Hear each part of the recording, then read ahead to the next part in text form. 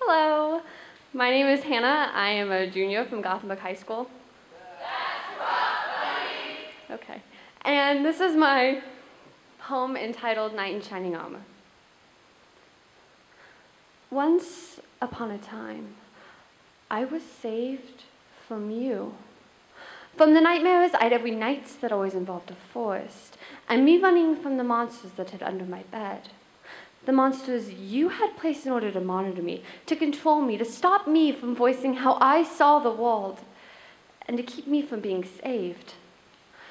I can finally tell the world how they made me feel, how every night when you tucked me in, they clung to the blankets in order to hold me in for the night. Their scorching breath that seemed to say, "We will never let you be free." In the beginning, their voices were calm, like a warm blanket after a nightmare-filled night. But soon they became the nightmare and not the comfort. When they started to follow me from my dreams into the real world, I came to realize that if I wasn't saved soon, I would die with everyone, including you, thinking I was insane.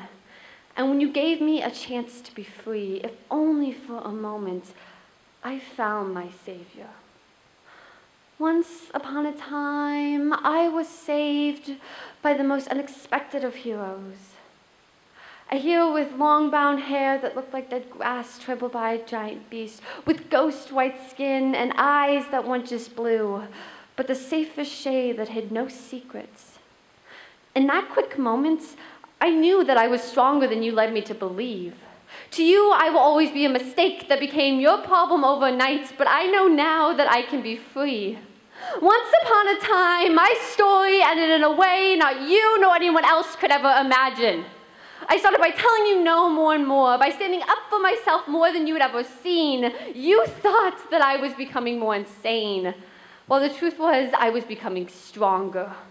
I then started fighting your monsters, first during the day and then in my dreams. When I grew stronger against them, I found that I was brave against you. When I tell my story, and I start with once upon a time, people assume that my story involves a young girl being saved by someone stronger, faster, and better equipped than them.